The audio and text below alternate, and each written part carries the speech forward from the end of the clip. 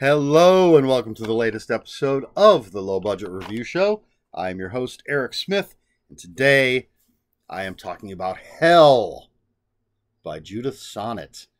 And this book is about one of the gates of hell is opening in the town of Downwich, and only a horror author and a young psychic girl can hopefully stop it.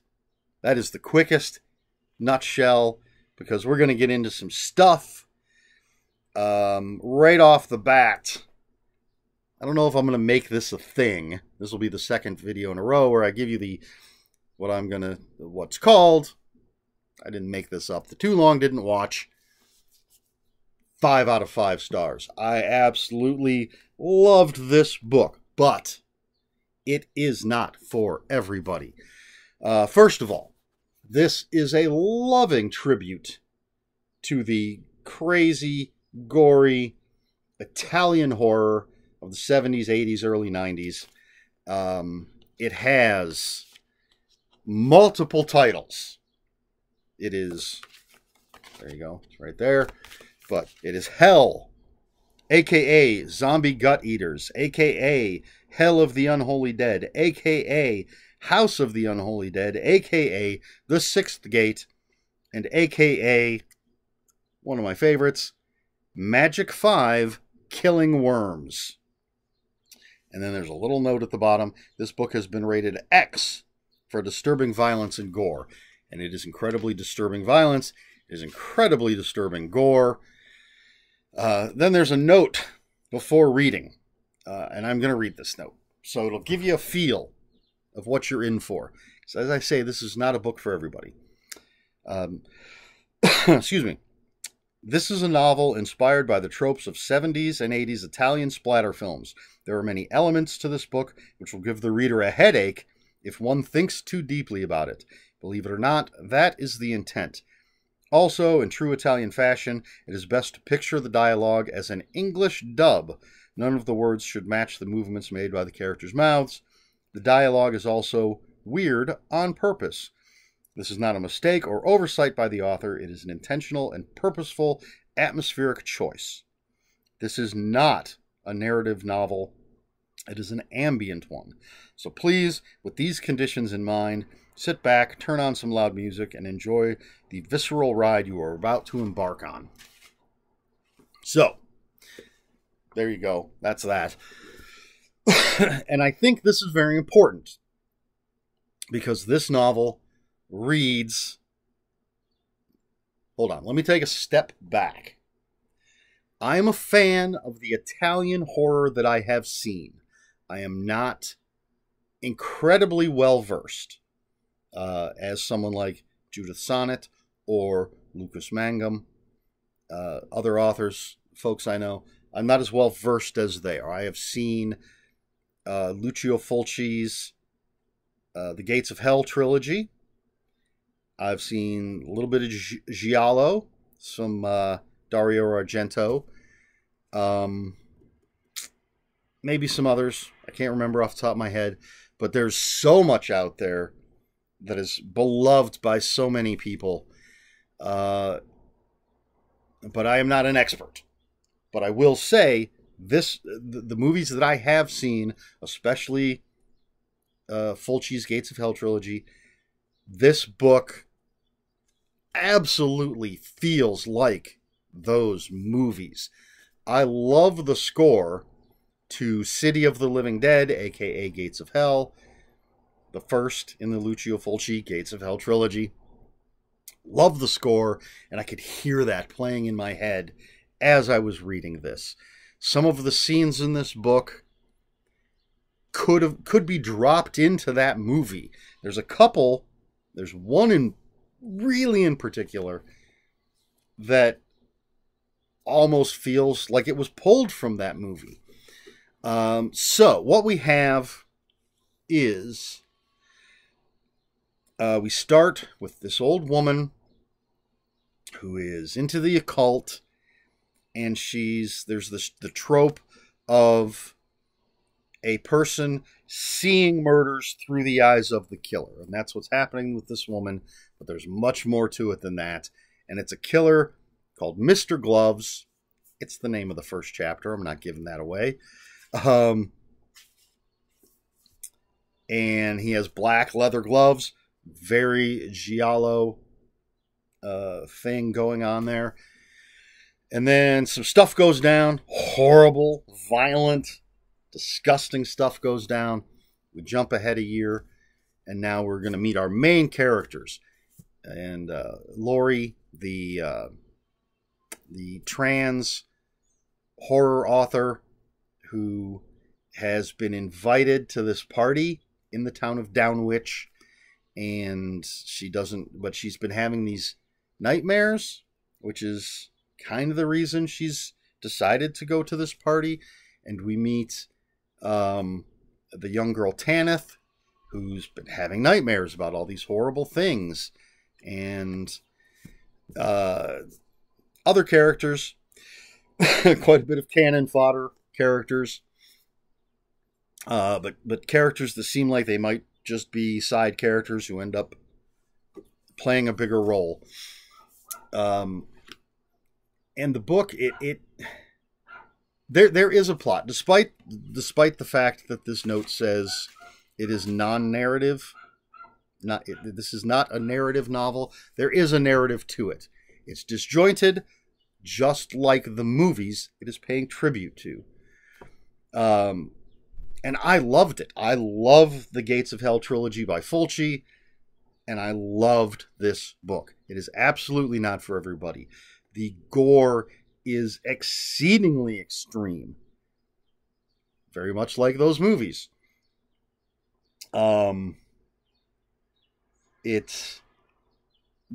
are things that don't necessarily make sense, just like in those movies.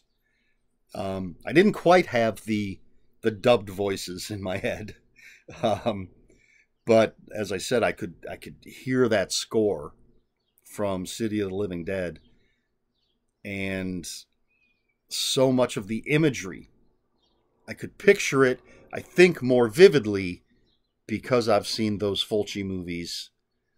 And the characters are interesting, despite this warning in the author's note at the beginning. I think Judith Sonnet deserves more credit than she's giving herself, based on the author's note. But yeah, I like the characters. I like Lori. I like Tanith. I like the other characters we've met. And this is one of Judith Sonnet's strengths, I think. Even in some of her shortest work that I've read, and I haven't read everything that she's done. I haven't come close yet. But even in the shortest works of hers that I've read, I feel she's really good at developing the characters in a very short amount of time. And so Lori is a fully developed character. Tanith is a developed character, and those around them. We get character development with these people. Up to a point, because this is a crazy, gory Italian horror movie of a novel. Holy cow, the kills in this. Some of them, absolutely loved them. Again, for what they are, they're so over the top and disgusting in some cases. Bloody. Not going to sit well with some people, but I loved it. Trying to think, there's plot-wise, I mean, the plot is Mr. Gloves wants to open one of the gates of hell in the town of Downwich. Some people have sort of been pulled there to try to stop him. There's zombies and demons and crazy humans, people being possessed, visions, demons again, other demons. It's wild. And as I said already a number of times, I loved it. Plus, this cover, I think, is fantastic. This guy reminds me of the priest at the beginning of City of the Living Dead. And it's just all around, I think this is a great package. The whole, the look of the cover, the font that's used, this kind of thing down here. The gates are open and the dead hunger for living blood. The fact that it has, excuse me, the multiple titles. And in the back, we get a list, the movies that inspired Hell. And I've seen not nearly enough of them, but some of them. And we have a nice afterword by the author. The ending of the book, very reminiscent of how a lot of those movies end. I was kind of expecting, I'm like, all right, as much of this as we've gotten that's obviously inspired by all these other movies, it has to have that kind of ending. I don't want to give stuff away. I probably could give a lot of stuff away without spoiling anything because this book is so crazy. But you know I don't like to spoil anything if I can avoid it. So 5 out of 5 stars. Absolutely fantastic, but it is not going to work for everybody. Aside from the extreme, disturbing gore and violence and stuff, I just think if you don't like... All right, we're going to step back again.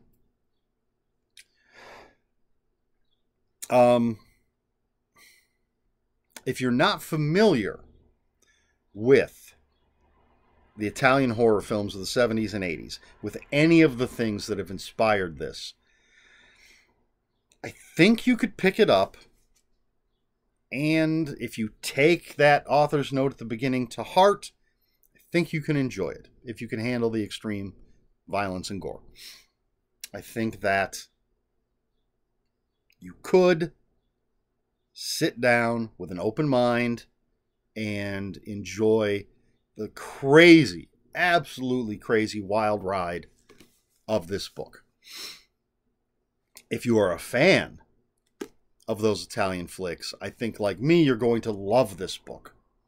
It fits in with those movies so well. And there's a character that's absolute piece of shit and could not wait. I couldn't wait for their demise. I always like that. As long as they get what's coming to them. So 5 out of 5 stars, but not for everybody. I don't know how else to put that. I can't just say blanket, everybody should read this book. It's the most amazing horror novel ever written. It is what it sets out to be, and it succeeds amazingly well. Judith Sonnet is becoming one of my favorite go-to authors. I have a fraction of the stuff that she's put out.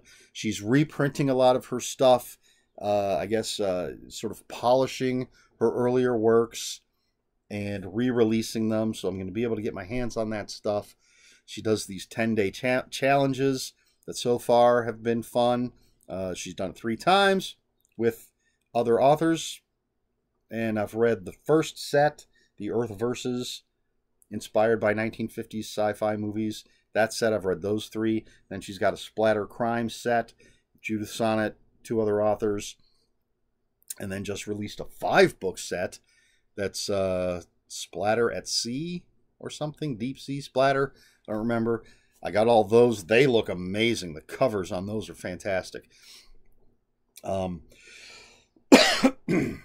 I'm happy to pick her stuff up. So good with character development in such a short amount of time, even though this one is probably the longest one that I have read by Judith Sonnet. And she says she's working on what she's calling a door stopper. So, a giant, like The Stand or something. Maybe. I don't know if it's going to be that big. But I'm looking forward to that. I want to see what she does with hundreds and hundreds and hundreds of pages. So there you go. Hell, Judith Sonnet, 5 out of 5. Not for everybody. What else is there to say?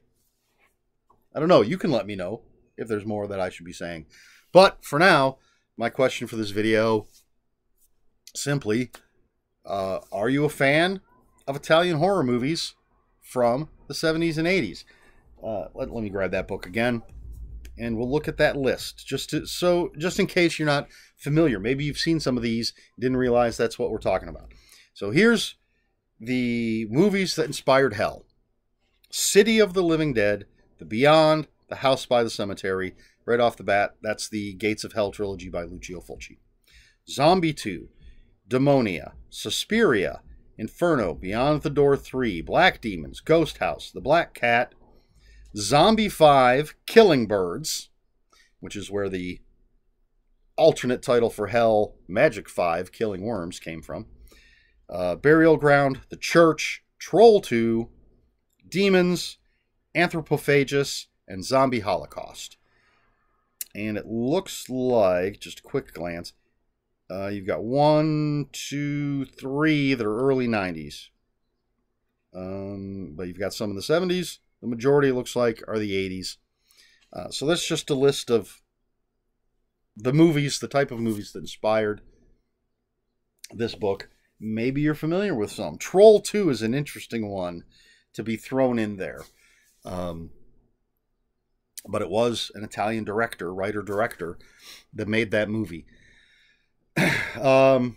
So, have you seen, do you watch Italian horror? Are you a fan? Are you not familiar with it? Do you like giallo as opposed to the crazier, over-the-top stuff? Just let me know. What do you think? Let me know in the comments below. And if you have any comments, questions, or corrections, please ignore that loud noise. That was my text indicator. If you have any comments, questions, or corrections, please put those in the comments below. Comments are open for spoilers. Just post a spoiler warning. We try to be polite here at the Low Budget Review Show. Please like, share, and subscribe. All the usual YouTube stuff. If you'd care to follow me on other social media, as of this recording, I am still on Twitter at Ronan5757. On Instagram, where I post pictures of books, comic books, board games, and fuzzy animals, it's Eric Smith 5757. That's Eric with a K, ERIKSMITH 5757. That's all I've got. This has been the Low Budget Review Show. I have been Eric Smith, and until next time, read more books.